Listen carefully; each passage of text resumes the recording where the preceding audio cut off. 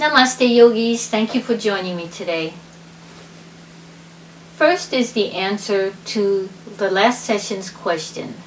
What is the most chemically contaminated vegetable or fruit on the market? Research seems to indicate that it is strawberries, followed closely by leafy greens such as spinach and kale. If you missed that session, please check it out. It includes a recipe for your own homemade veggie wash. And here's an update on another story. If you watched session number 4 on Asteya, you remember that I showed an amaryllis that went directly to flower without first sending up leaves. At that time I said new leaves were emerging, but I was wrong. It was sending out a second flower stalk. Thomas Berry, scholar of world religions, author and mystic, once wrote, "Gardening is an active participation in the deepest mysteries of the universe." I agree. You can plant basil seeds in the corner of your garden with great care that never sprout, and then 20 feet away from your garden, on your lawn, basil plants may pop up from seeds that naturally fell last year. That is the mystery of gardening. It is a cooperative effort between us humans and the divine. We do not always get the results that we want, but sometimes you are in for a pleasant surprise. If you have any mysterious gardening experiences, please share them in the comments section. I love to hear from you. And now, let's begin our practice with a chant. Om Sahana Vavatu Sahanau Bonaktu Sahaviryam Karavavahai Tejasvina Vaditamastu Ma Vidvishavahai. Om Shante Shante Shantihi.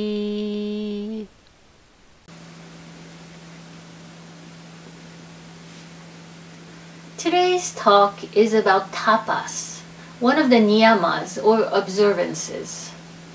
Tapas is a Sanskrit word which means heat or to burn. When applied to our yoga practice, it can mean passion or self-discipline. Let us first take a look at what the Yoga Sutras say about tapas. Through ascesis or training of the senses or tapas, there comes a destruction of mental impurities and an ensuing mastery or perfection over the body and the mental organs of senses and actions.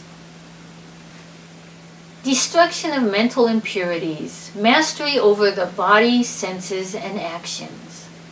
This is what the spiritual quest is all about. There is a well-known metaphor in the ancient Hindu text Katha Upanishad, which compares the human being to a chariot. In this metaphor, the horses represent the 5 senses, the reins represent the mind, the chariot represents the body, and the charioteer the intellect. The goal of the charioteer is to get a very important passenger to his destination.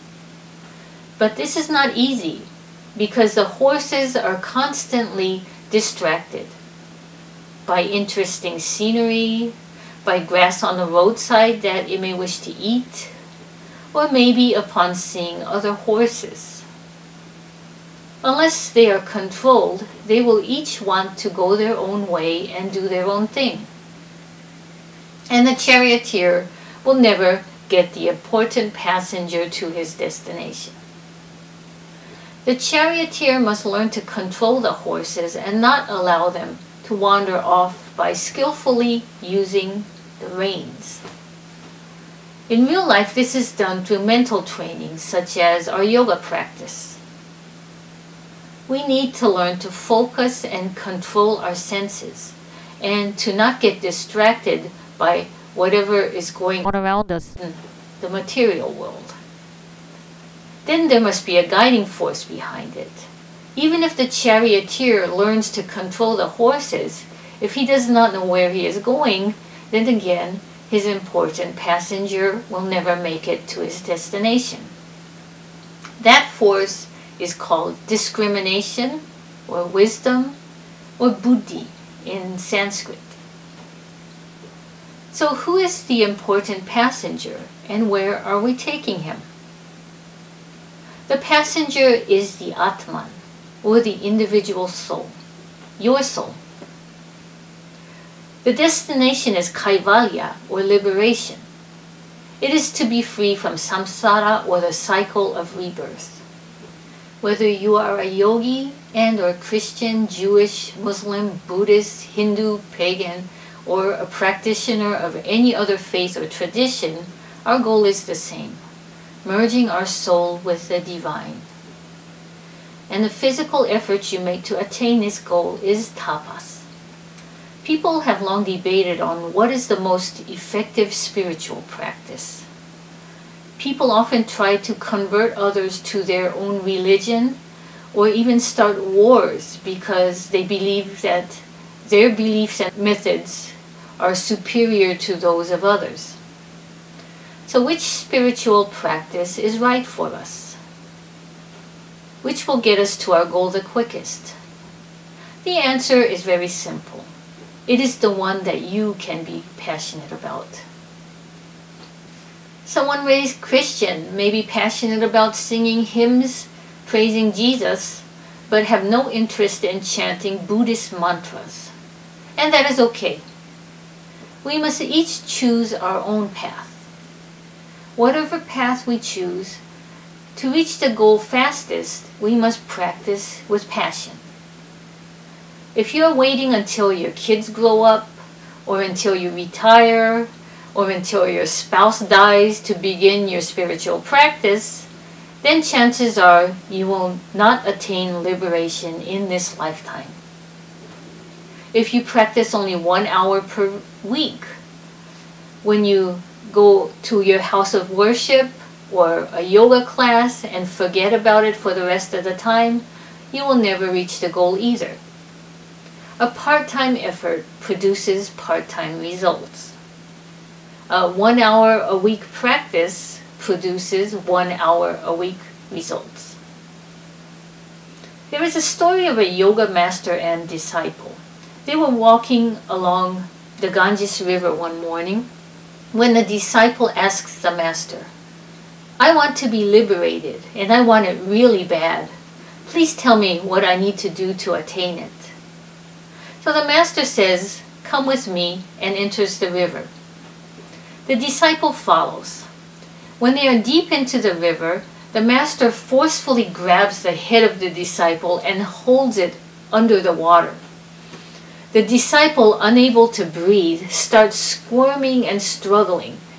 After a few seconds, the master releases him. The disciple gasps for air and then yells, "What are you doing? Are you trying to kill me?" Master replies, "You really wanted air desperately at that moment, didn't you? To attain liberation, that is how badly you must want it. It has to be the most important thing in your life." Even athletes, musicians, or tradespeople do not attain a high level of mastery by practicing 1 hour a week. Whatever path you choose, whether it is yoga or some other form of spiritual practice, it cannot be an item on your long bucket list. It has to be a priority, your passion and your way of life. So that is the secret.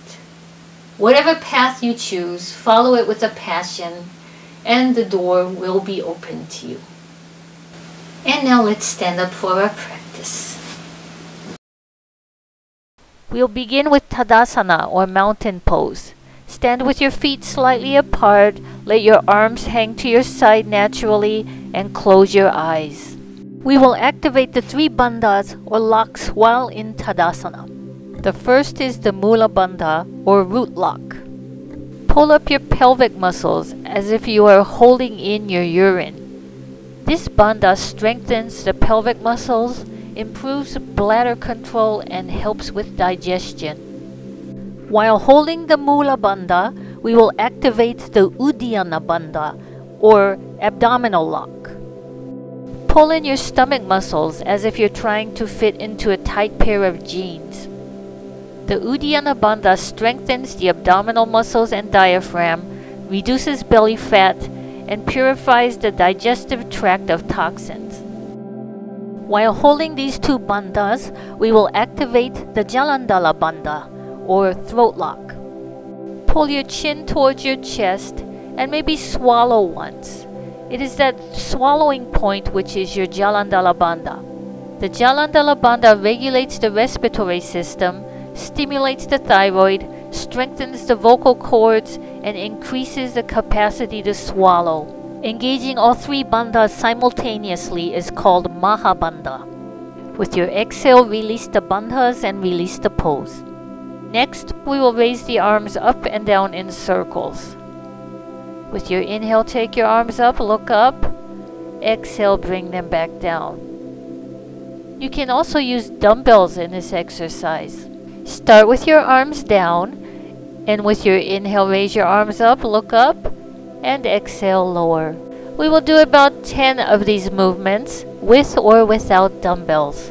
Go at your own pace. If you have the balance, you can try it with your eyes closed.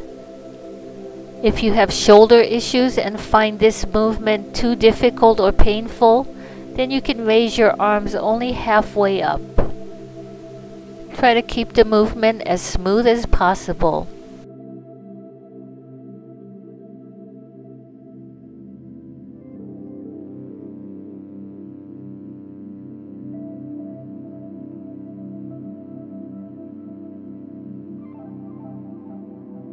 Next, we will raise the arms up and down from the front.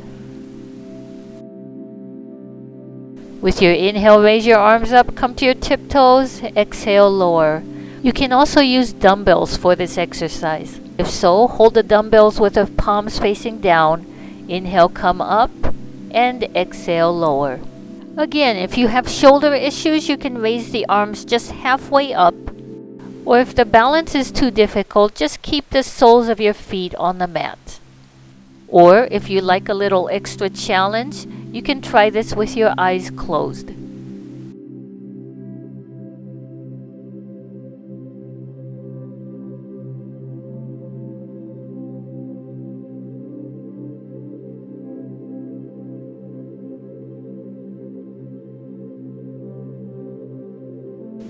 Release the pose when you're done.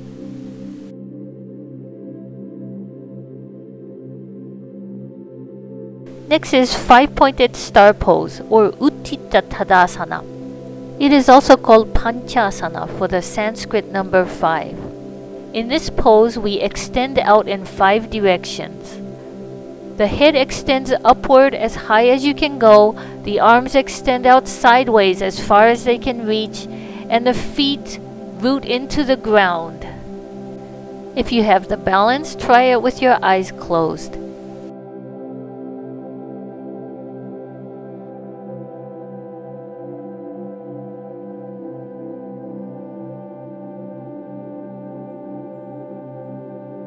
Inhale and exhale, release the pose. Next is a variation of the last pose called Ekapada Tadasana or one-legged star pose. Inhale, raise both arms up, exhale, tilt to the right. Your left big toe can remain on the mat, or you can lift your left leg off of the mat. Try to center your head between your arms, slightly tilting your head to the right. Try not to lean forward as you hold the pose.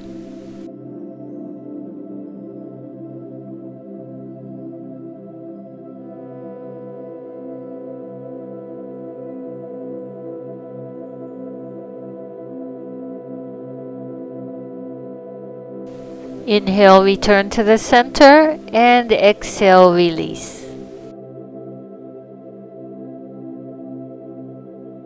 We'll switch sides. When you're ready, inhale, raise both arms up. Exhale, tilt to your left. The right leg can be raised or the big toe can remain on the mat. Again, try to center your head between the arms and try not to lean forward as you hold the pose.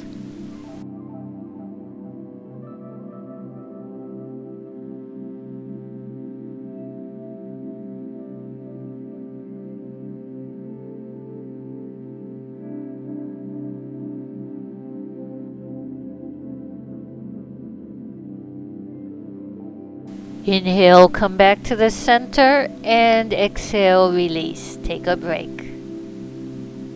Next is Prasarita Padottanasana, wide-legged forward bend. Stand with your feet wide apart. As you exhale, fold forward. Your hands can be in one of the following positions. Hands on the mat, elbows extended or bent. Or you can grab your opposite elbow with your hands. Or your hands can be anywhere along your legs. Find a comfortable position and hold the forward bend.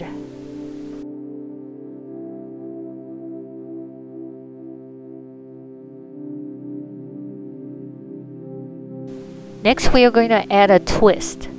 Place your right hand on the mat, fingers pointing to the left. With your inhale, spin open with your left arm, looking upwards, reaching as high as you can with your left hand. Eyes can be open or closed. Feel a nice stretch along your extended arms and a nice twisting stretch in your torso.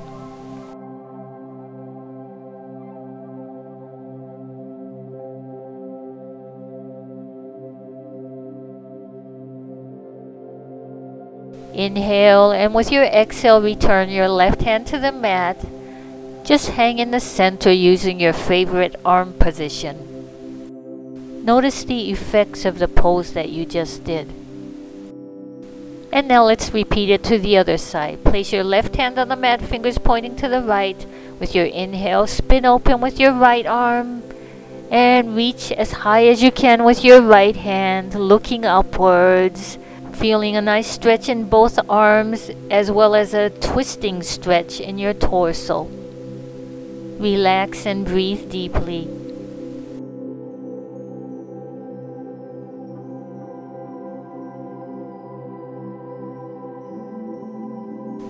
Inhale and exhale, bring your right hand back to the mat. Once again, we'll hang in the center. Observe any changes in your body. With your inhale, slowly come up one vertebra at a time. And with your exhale, release the pose. Great job. Now let's come down to our knees.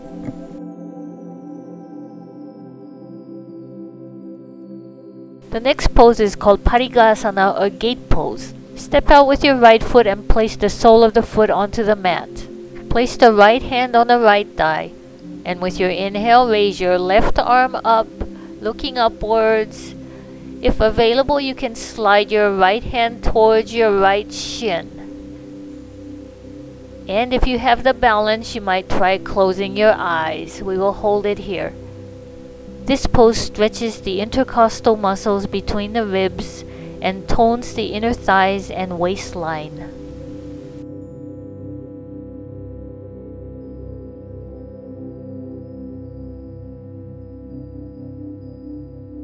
Inhale, slowly come up. Exhale, release. Come back to the center and we'll switch sides. Step out with your left foot and place the sole of the foot onto the mat. Place your left hand on your left thigh. With your inhale, raise your right arm, stretching upwards. And if available, you can slide your left hand towards your left shin. Try to look upwards and bend straight to the side as you hold the pose. You should feel a nice stretch along your right torso and left leg.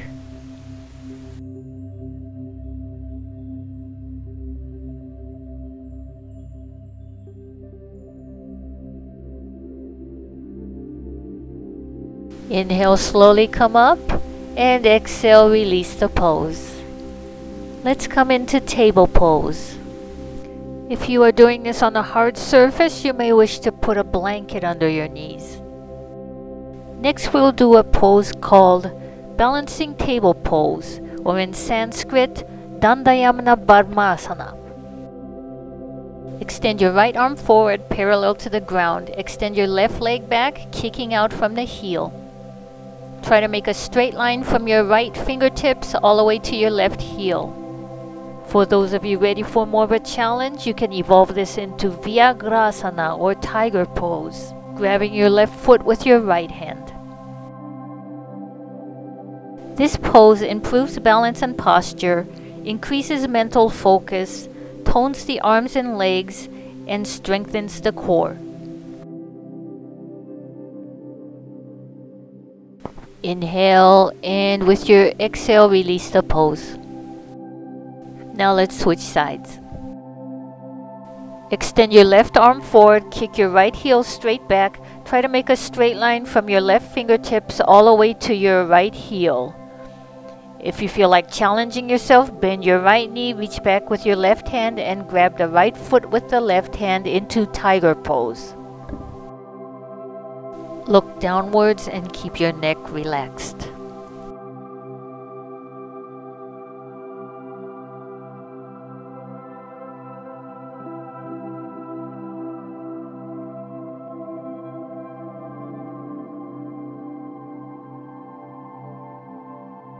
Inhale, and with your exhale, release the pose. Let's take a short break in child's pose. Bring your arms forward, knees apart, and lower your hips to your heels. You can rock side to side if it feels good. Next is Vashistasana, or side plank pose. You may choose between the modified version or full version. Step back with your right foot and plant the sole of the foot into the mat. Bring your left shoulder directly above your left wrist.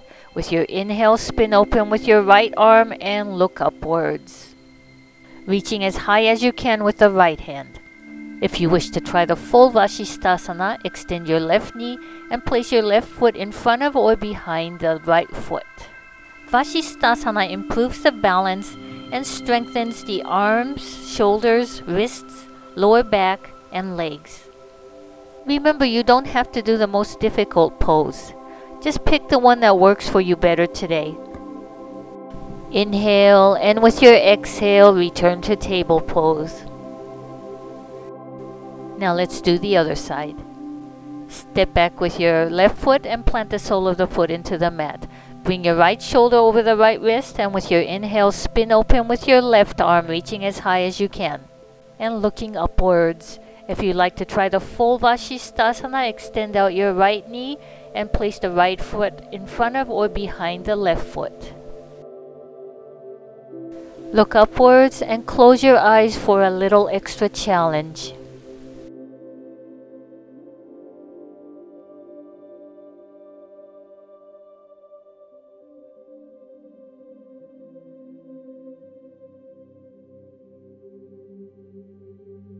Inhale and exhale, release.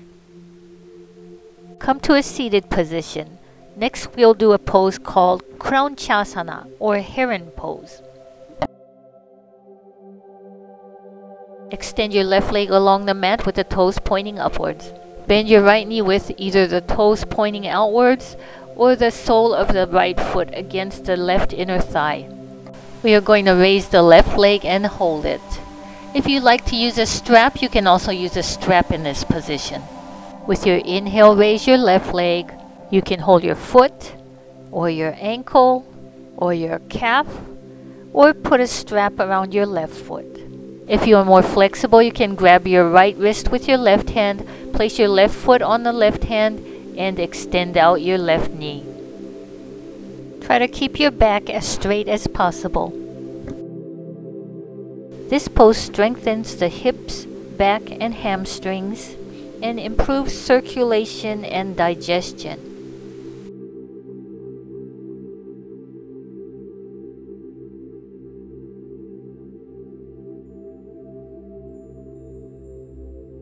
Inhale, and with your exhale, we'll release the left leg with control. Extend your right leg, take a little break, and then we'll switch sides. When you're ready, bend the left knee with the foot pointing outwards or the sole of the foot inside the right thigh. Grab anywhere along the right leg or your strap and try to extend the right knee out the best that you can, keeping the back straight. If your knee does not extend out completely, that's okay. It's something to work towards.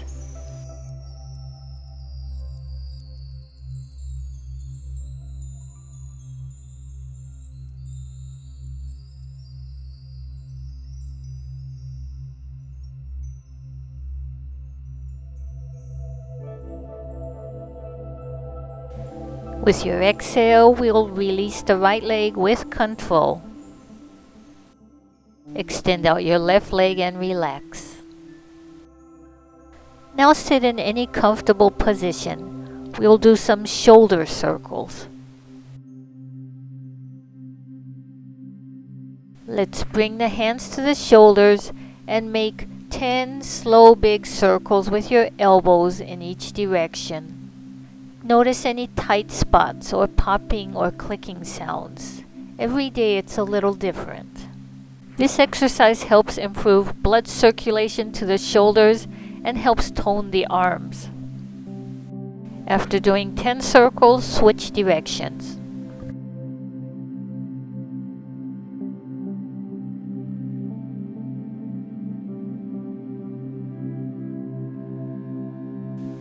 When you finish, release your arms.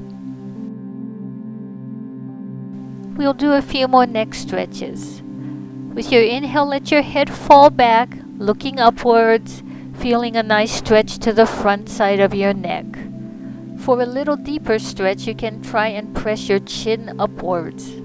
Since the neck and shoulders are connected, a lot of times we can relieve shoulder pain by doing neck exercises. Next, we will pull the chin towards our chest to stretch the back side of the neck.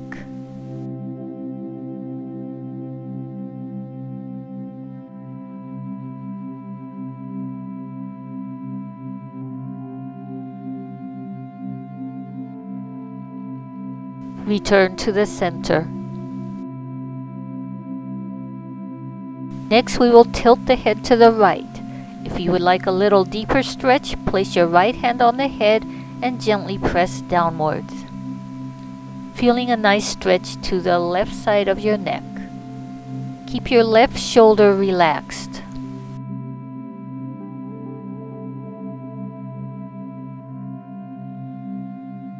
With your exhale, release the pose and we'll switch sides. Tilt your head to the left. And for a deeper stretch, place your left hand on the head and gently press your head downwards, keeping the right shoulder relaxed.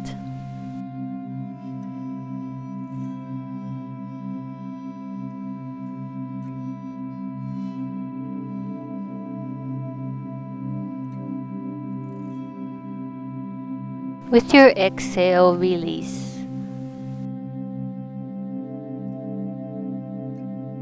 Let's lie on a mat with the knees bent and soles of the feet on the floor. We'll do a variation of an exercise called Russian twist.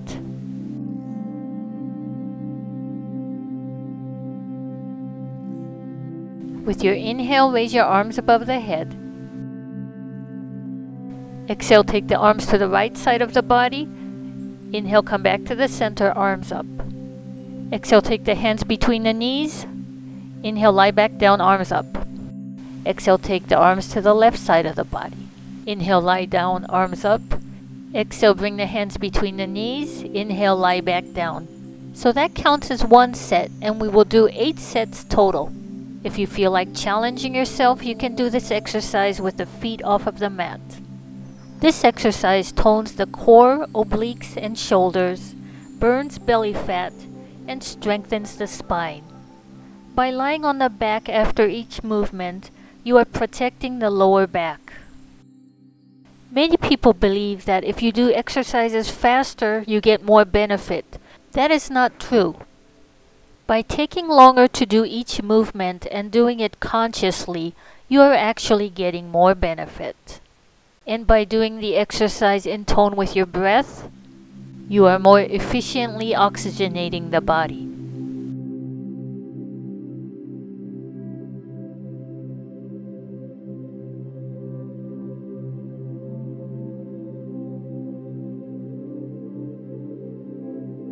If you find that 8 sets is too many, just do as many as you can and take a break. With regular practice, you can slowly build up your strength.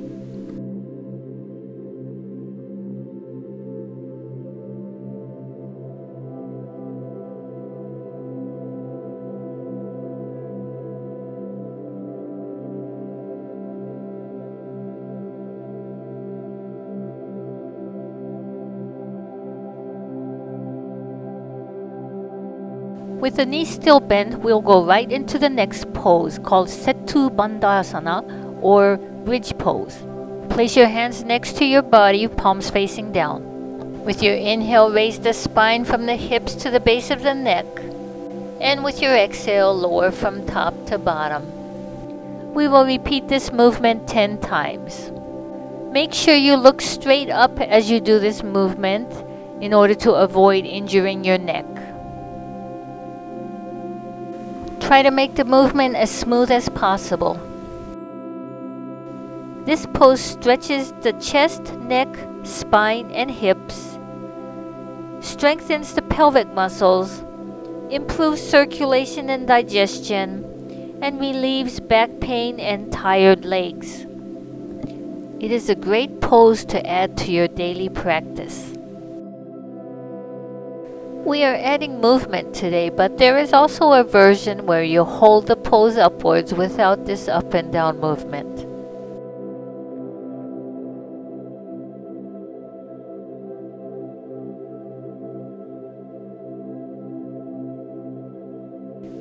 When you finish, hug your knees into the body and rock from side to side, massaging out your back.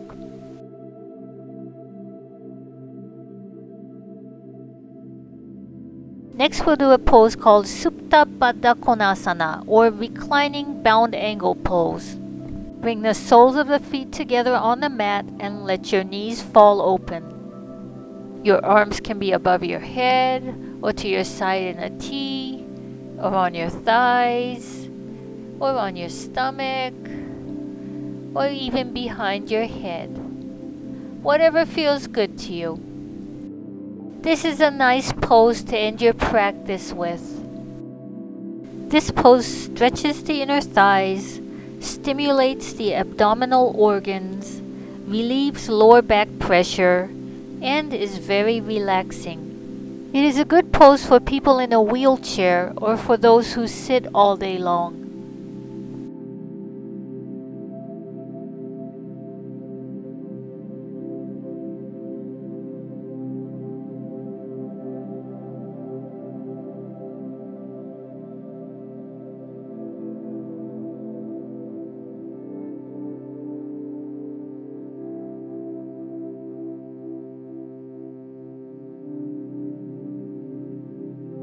Slowly release, hug in your knees, and rock side to side, massaging out the back.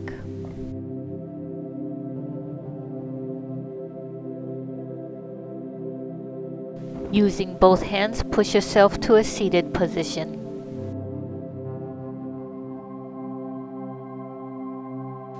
Today we will do a practice called Yogic Breathing, or sectional or 3-part breathing.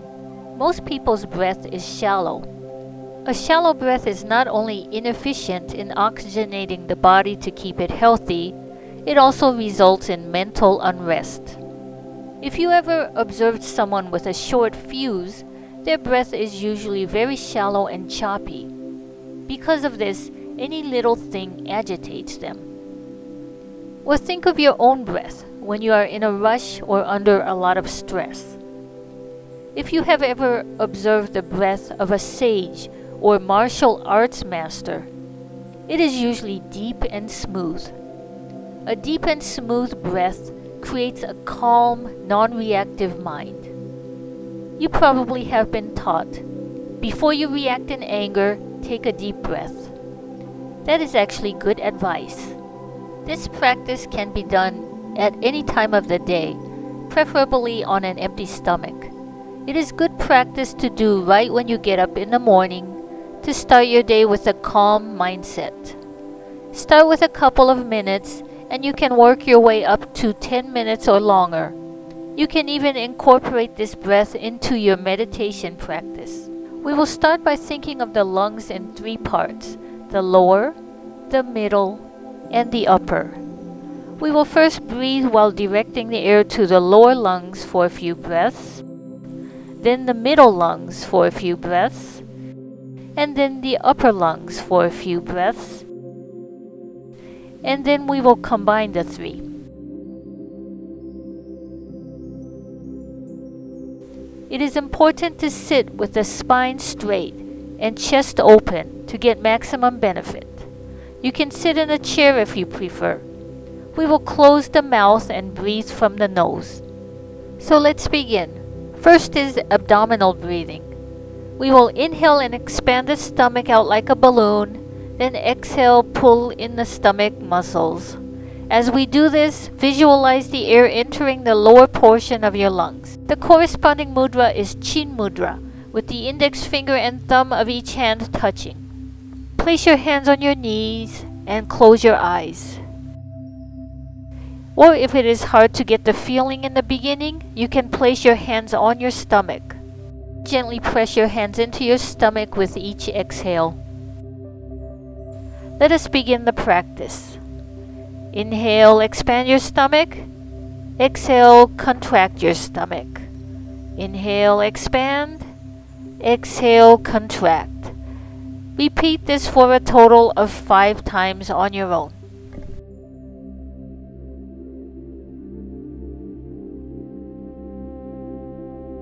Next is thoracic or chest breathing. We will inhale and expand the chest. This is how many people normally breathe, so you may feel little change from your normal breath. Visualize the air entering and exiting the central portion of your lungs.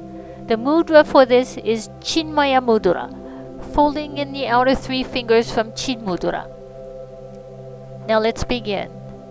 Inhale, expand the chest. Exhale, release. Inhale, expand. Exhale, release. Continue 3 more times at your own pace.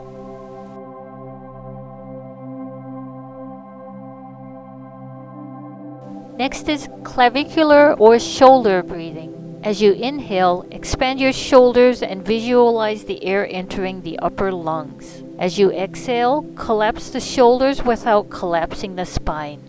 You can exaggerate the movement until you get the feel for it. The mudra for this is Adi Mudra, or fists with the thumbs tucked inside.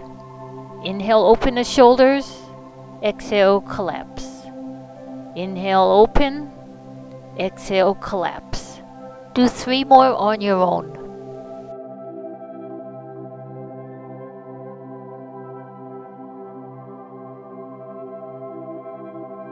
And finally, we will combine the 3 and do full yogic breathing. With the inhale, imagine the air flowing in from the stomach, chest, and shoulders, and with the exhale, the air exiting from the stomach, chest, and shoulders. You will notice that your breath is a little slower than the previous 3 breaths. That is what you want. For this breath, we will use Brahma Mudra, both fists over the navel. We will continue this breath for a couple of minutes. Just go at your own pace while visualizing the movement of the breath throughout your lungs. Now let's begin. Inhale, stomach, chest, shoulders. Exhale, stomach, chest, shoulders. Inhale and exhale. Continue the practice.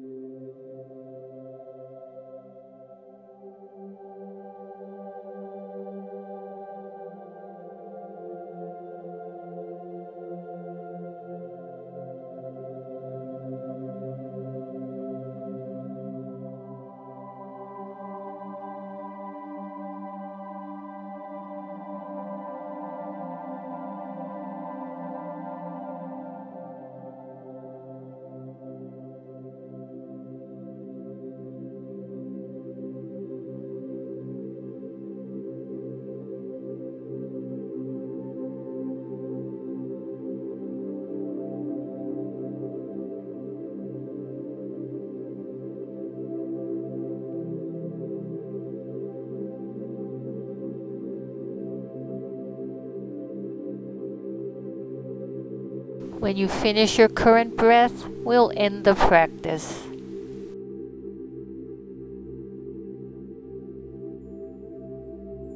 Next is Shavasana, or corpse pose. You can pause the video and lie on the mat face up, hands away from your body, feet slightly apart, looking upward and closing the eyes. Relax as long as you like, and when you feel ready, move your fingers and toes, head from side to side, perhaps do a few stretches or poses, and then press the play button. We will end the practice with our final chant.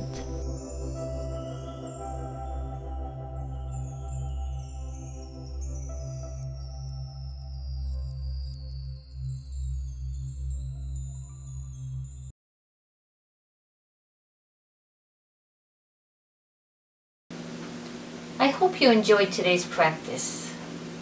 The importance in your tapas is to do something every day, whether it is a 5-minute breathing exercise before your meal, or yoga postures when you get up in the morning, or a self-reflection session every night before you go to bed. Always remember, a part-time practice only produces part-time results. And now let us end our practice with a chant. Om Sarve Bhavantu Sukhinaha Sarve Santu Niramayaha Sarve Bhadrani Pashyantu Ma Kaschit Dukkha Bhag Bhavet. Om Shanti Shanti Shanti.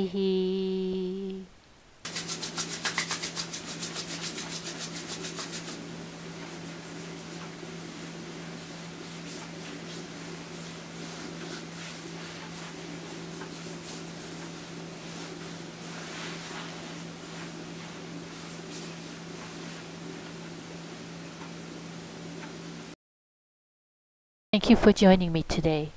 Namaste.